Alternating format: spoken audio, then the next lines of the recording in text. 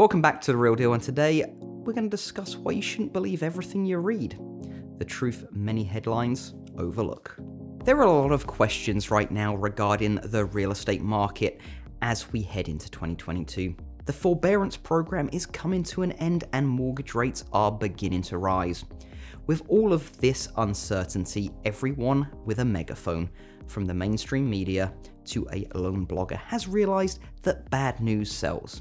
Unfortunately, we'll continue to see a rash of troublesome headlines over the next few months. To make sure you aren't paralyzed by a headline, turn to reliable resources for a look at what to expect from the housing market next year. There are already alarmist headlines starting to appear. Here are two recent topics you may have seen in the news. 1. Foreclosures are spiking today. Oh my god, the sky is falling. There are a number of headlines circulating that call out the rise in foreclosures in today's real estate market. Those stories focus on an overly narrow view of that topic, the current volume of foreclosures compared to that of 2020. They emphasize that we're seeing far more foreclosures this year compared to last year. That seems rather daunting.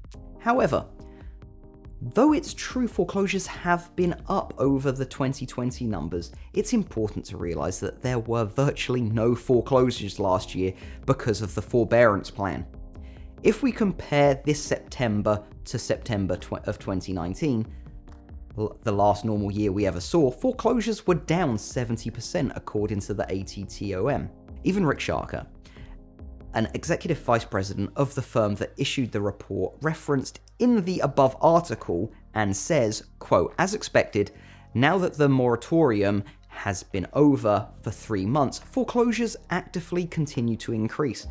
But it's increasing at a slower rate, and it appears that most of the activity is primarily on vacant and abandoned properties or loans in foreclosure prior to the pandemic. Homeowners who have been impacted by the pandemic are not generally the ones being burdened right now.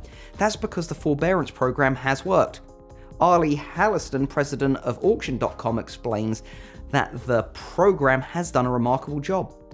Quote, "The tsunami of foreclosures many feared in the days of the pandemic has not materialized thanks to large part in the swift and decisive foreclosure protections put in place by the government and policymakers in the mortgage servicing industry.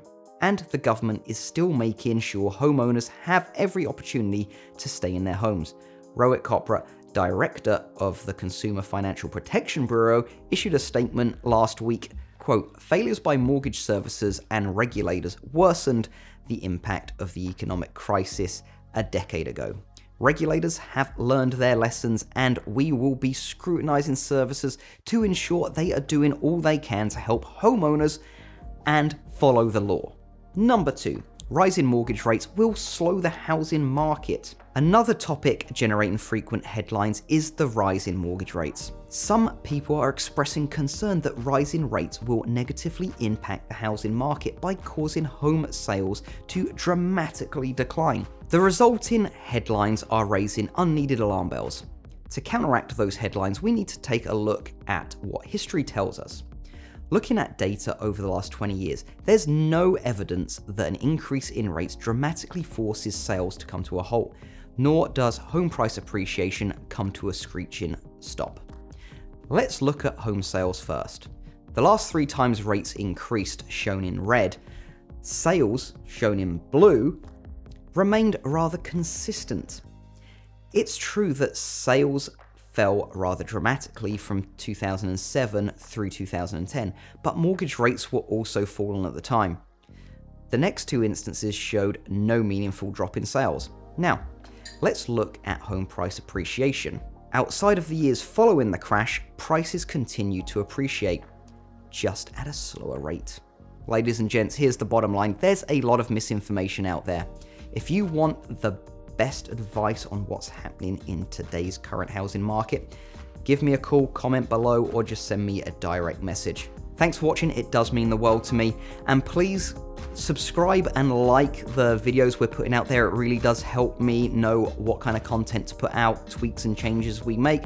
And if you don't want to be part of the community or you don't feel you're clicking with the content, you can always unsubscribe later.